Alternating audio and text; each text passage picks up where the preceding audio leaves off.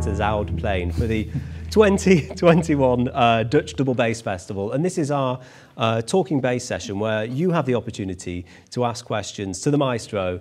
You all know him. It's Božo Paradžik. So let's welcome him.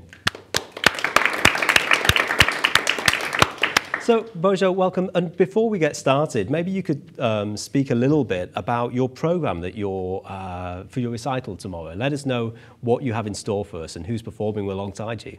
Oh, that's going to be something new for me as well, because I'm going to be playing a program which is accompanied, actually played together with entirely double basses, which in Dangerous. a way that fits very well to a double bass festival.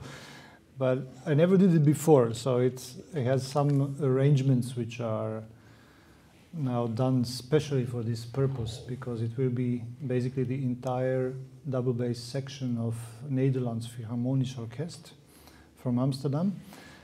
And there are 8 players, so we needed several pieces for 9 basses at the same time. Wow. So I had to enlarge some arrangements I already had for a smaller formation of basses.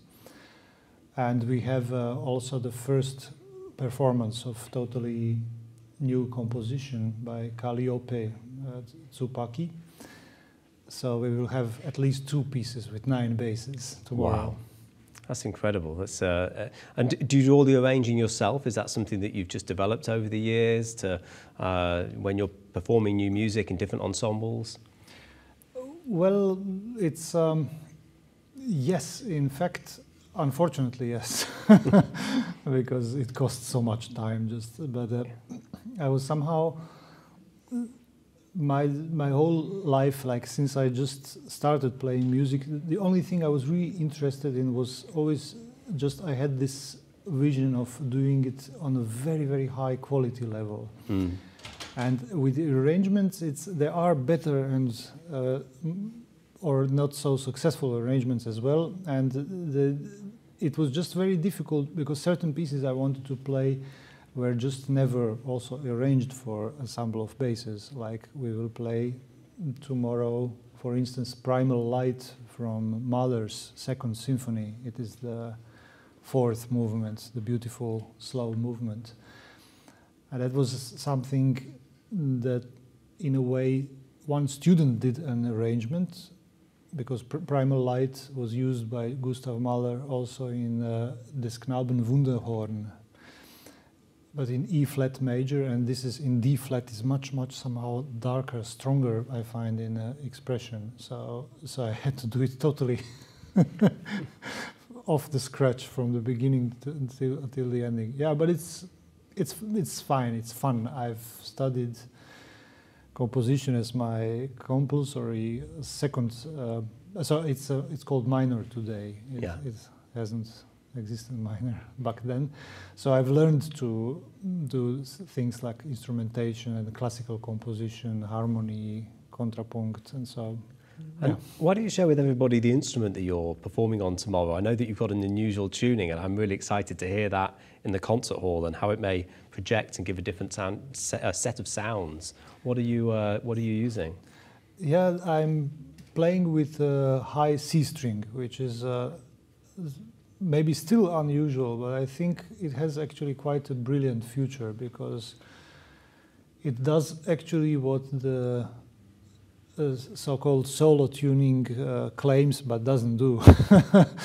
Because that one major second tuning bass, just 1 full tone higher, doesn't actually change so much the fact that the bass is a little bit, at least in the classical music, is just slightly too muddy to be used as a solo instrument, and that is a big problem.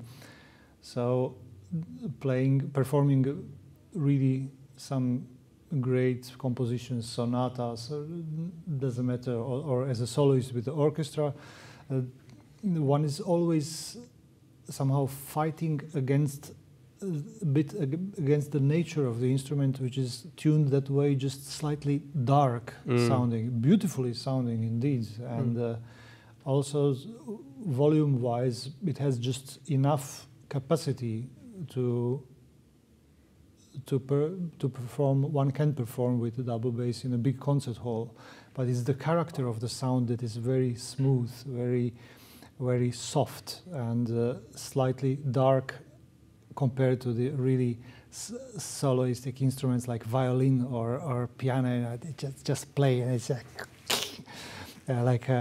it's like a razor sitting in front of a soloist who really has a good sound projection. With violin, actually, you cannot stand it in an area like around where the first so people in the audience start.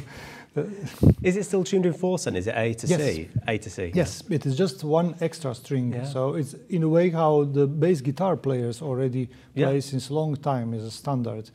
And it is actually tuning which is a lot older than Bottesini's solo tuning, because it has been used in Baroque on violones with high D string or high E. Even. Wow. Yeah. Yeah, so and this changes just the character of the instrument slightly, but but crucially, because you get one gets this. We could imagine the color of the sound of the double bass as a pyramid, and it has this lower tones, and it has all these overtones, harmonics above. And now it would be just like we would hold this pyramid lift to start somewhere at the they don't have floors, right? Pyramids, somewhere around like quarter of the size up, and then everything is just clearer. It has also a little bit less this bassy sound, and so it gets actually converted very naturally to a natural baritone from a natural bass, which behaves actually very surprisingly good with very many instruments. I think it's also a good chance for, you know, how many double basses, acoustic basses there are, which aren't appreciated very much because they have a little bit thinner sound, very clear, very beautifully sounding. That weak E string, the weaker low end, and then you can...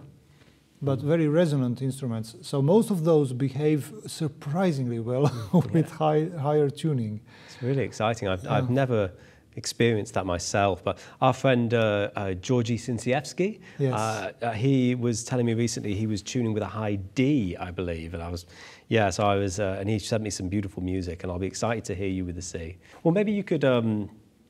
maybe you could share a little bit more about your story, Bozo, and where you are now. Where were you actually, because you're kind of renowned as a soloist, but also as an educator, amongst many different things that you do. But where are you right now? What are you working on with the main projects that you're doing? Yes, I'm actually mainly having a quite peaceful kind of life. That sounds nice. Yeah, I spend most of my time working actually with my students.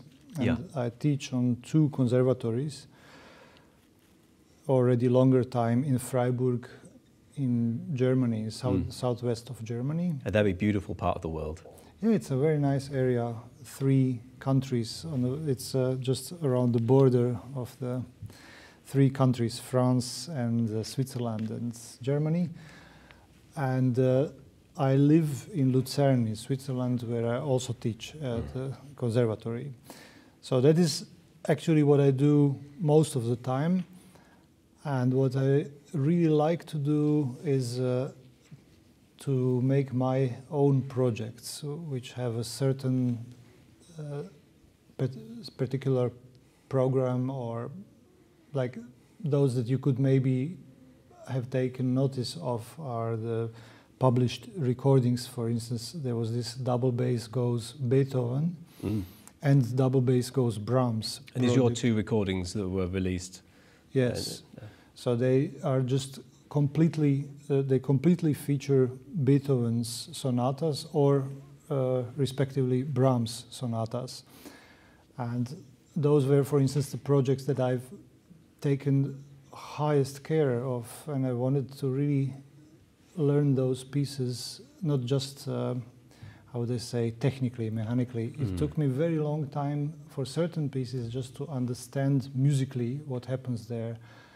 And I didn't want to start recording projects before I feel totally ready for such a fabulous music.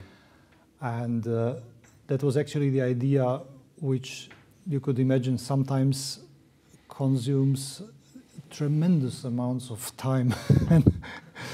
And there are unexpected delays, and then one works at the same time on the other projects. So, but this is, for instance, what I really love to do, and I need my time and no time pressure for that.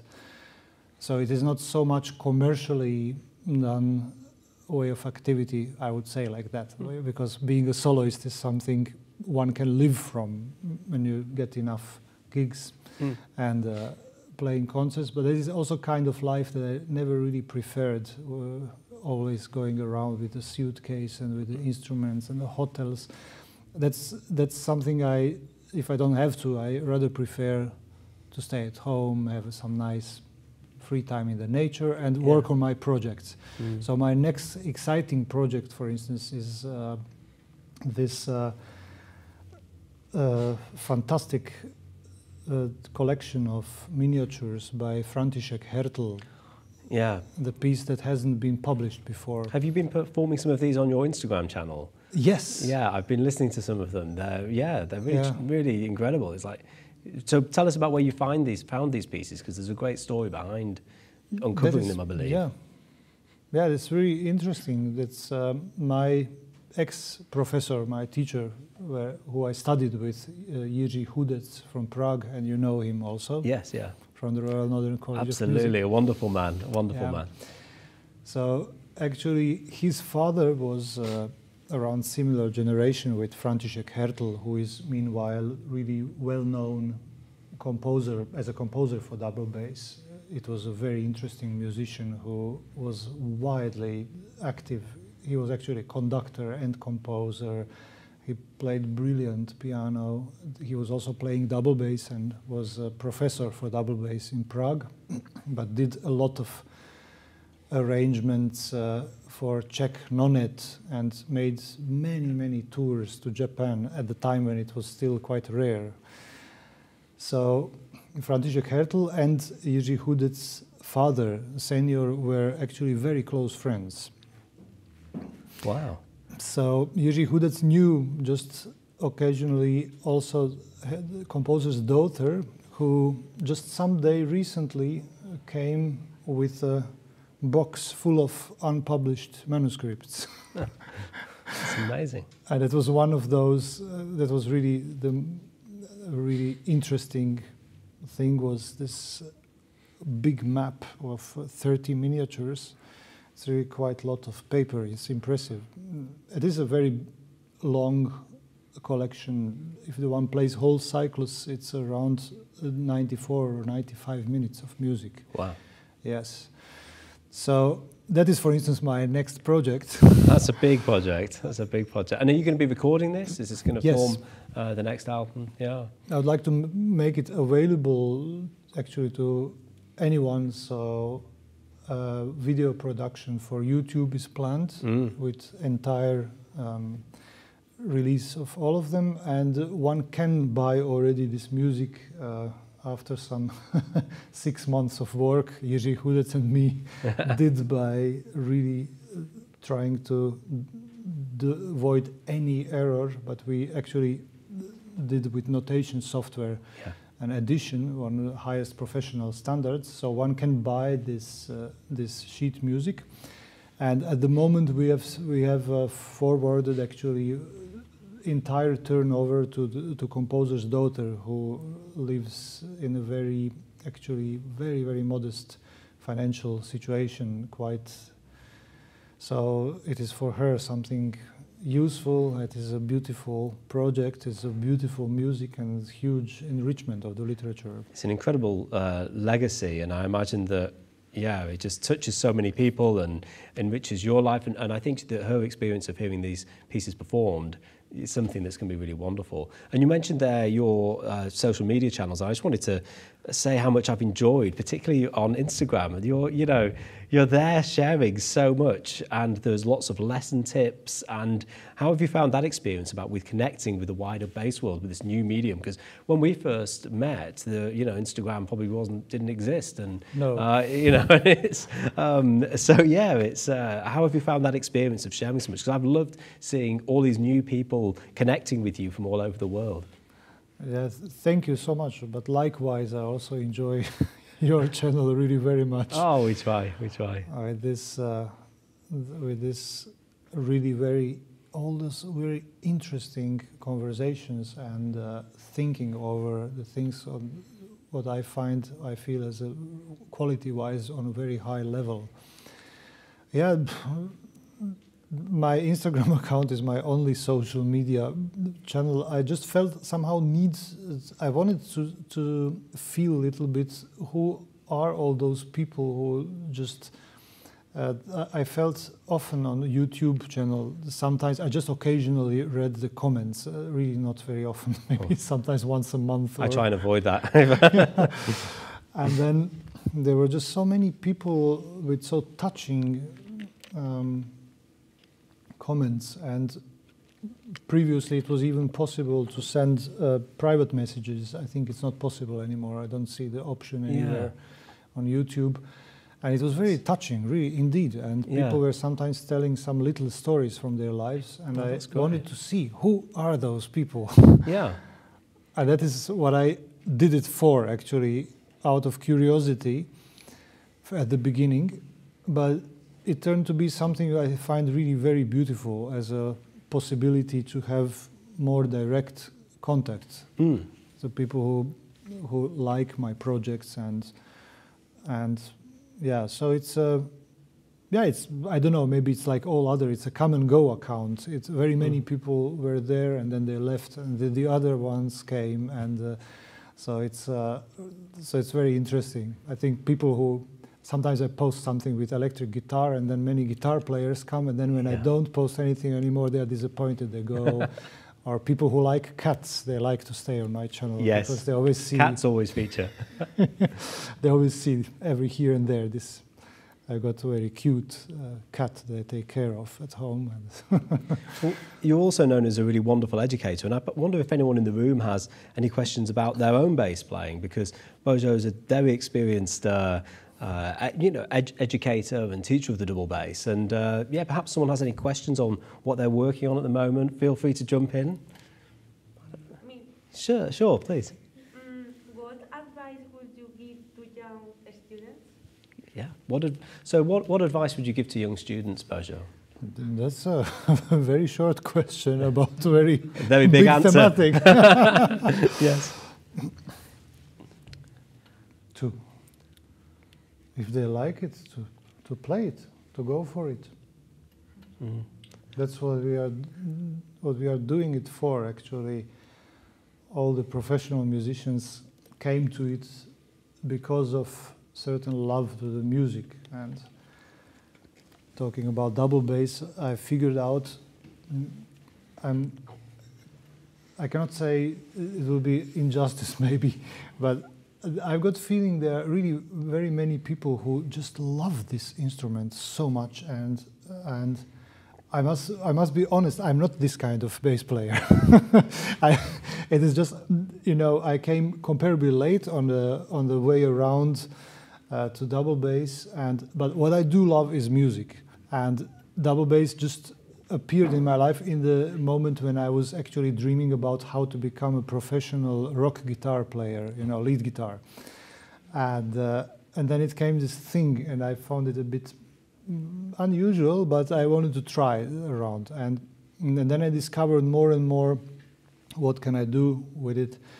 And I was just trying to learn to play it as well, that I can use it as I wish, as my tool to make music. But I cannot say really, it was a very interesting question. Also, James asked me for a very short interview, why did you start to love double bass?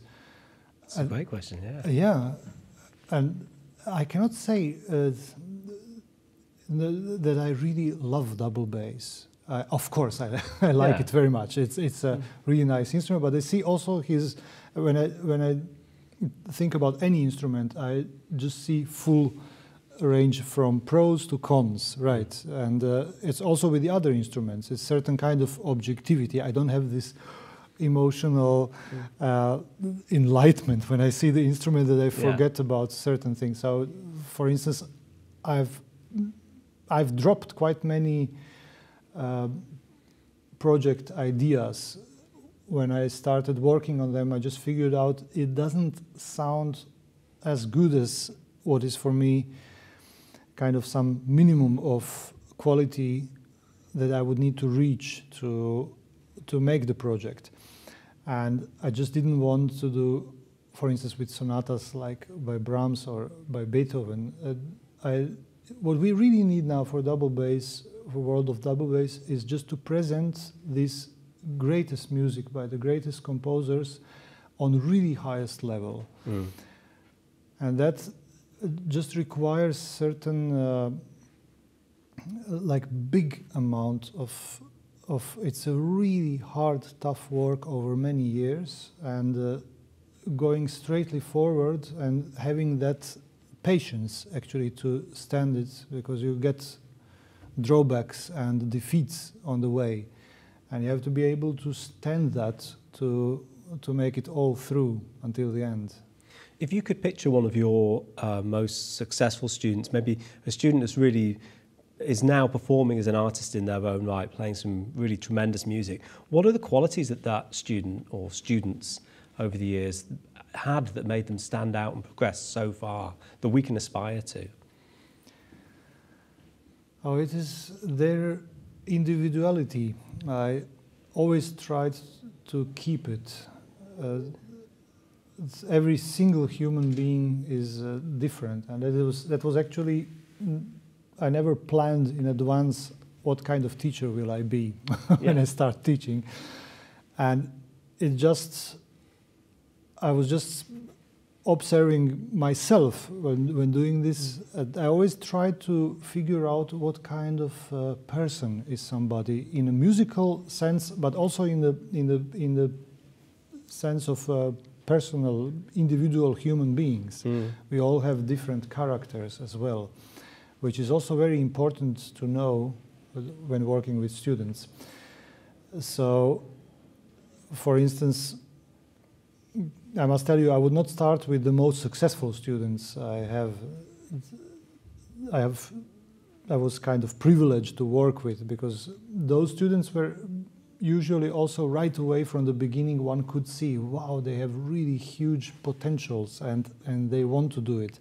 Okay, one needed a bit more help and the other one a bit less, but what I really like to see is when I get a student who really doesn't know how to do it, and I just see this wish in their eyes, and I feel the talent as well. And then I just go for it. I was not sorry for hard work, for, how would you say, spoon feeding over many years.